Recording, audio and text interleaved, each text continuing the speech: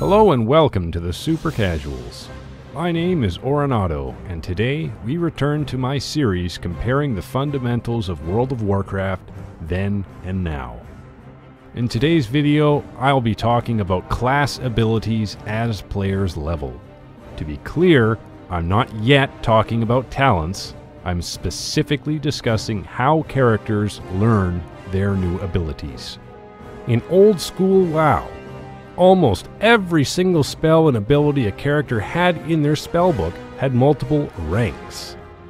Warriors and rogues would have the older ranks of their abilities replaced by the newer ranks. The rest of the classes used mana as a resource. Most spells that cost mana allowed you to use the older ranks of that spell. And most players did exactly that, because the highest rank would cost a lot of mana to use it. Back then, managing your resources was crucial.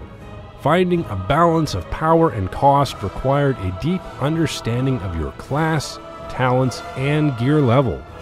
When you started the game, you had access to a basic auto attack and one basic offensive spell or ability.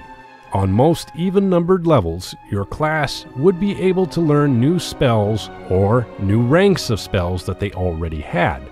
Some particularly cool or powerful abilities would be available at bigger milestones, often at multiples of level 10. The single biggest difference between then and now is that when you had access to these new abilities, you had to go find a class trainer and buy them. Yes, buy them. This was one of the very best gold sinks the game has ever had, and it doesn't exist anymore. This was a strong RPG concept that fit perfectly into the World of Warcraft. Your character started out as a nobody. They had to go and pay an expert to teach you how to perform your skills. Some skills were too advanced until you grew more powerful. You could also browse through the list of things a trainer could teach and see what you could learn if you only grew just a little bit stronger. It made sense.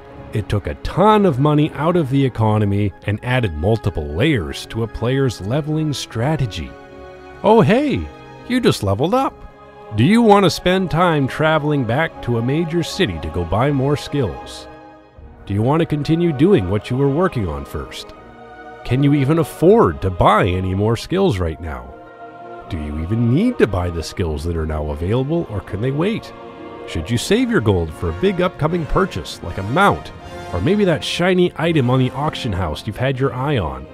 Every little choice along the way will make you more attached to and invested in your character. Every class had class-specific quests that unlocked some of their abilities. Druids had to learn how to shapeshift into their various forms. Shaman had to journey far and wide to access the different elemental totems. Warriors needed to learn their other battle stances, and so much more. Some skills even required you to have reagents in your bags in order to use them. And rogues even had to craft their own poisons. Spell ranks were later adjusted in the Wrath of the Lich King expansion to cost the same amount of mana at all ranks, and were then removed outright in Cataclysm. As of Mists of Pandaria, players no longer needed to buy skills from class trainers at all. Reagents were condensed and then removed in Cataclysm and Mists respectively. Which means modern World of Warcraft works like this. You start with auto attack and one ability, same as before. As you progress towards level 10, you instantly acquire a small number of baseline abilities. Once you hit level 10 and choose a specialization, some of those baseline skills will be replaced completely. From then on, at predetermined levels, you will instantly get access to specific spells and abilities tied to your specialization. They automatically unlock in your spellbook. They only ever have one rank. Their ability costs will never change. You don't have to spend any gold on them. You don't need anything special to use them. You don't have to complete special class quests to receive them. And you will not have access to many of the abilities from the other specializations available to your class. Everything was simplified, convenient, and now automatic. Outside of the talent tree, everything is done for you. Without question, I prefer the older version. It does not make sense that your rank amateur nobody can pull complex new skills seemingly out of their butts from doing something like picking herbs. It does make sense that in a world where your character starts out as a complete nobody, you would need somebody else to show you how to do things. It does make sense that you would have to pay that somebody to teach you.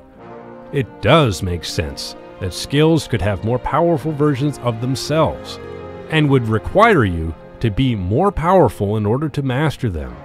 It all made sense, and when things make sense, it's easier to become immersed into the game world. The automated system also removes your ability to pick and choose how your character develops. The more time that you spend developing your character, the more attached you're going to be to that character. Aside from the novelty of having a first character, what attachment can you have to any of them now? What important choices did you ever make from the time that level 1 turned into max level? There is also the problem with the big-ass gaps and nothing. Nowadays, the level cap is 120. Assuming you maintain the every other level routine from before, you would need to learn 60 non-talent spells while leveling. Blizzard has removed a lot of spells from classes. You do not have access to 60 spells, not even close. That means there are going to be times when your character levels up again and again and again, and you get nothing. There are big gaps in your character development where nothing happens. The worst and most obvious example of this is the final 10 levels in Battle for Azeroth right now.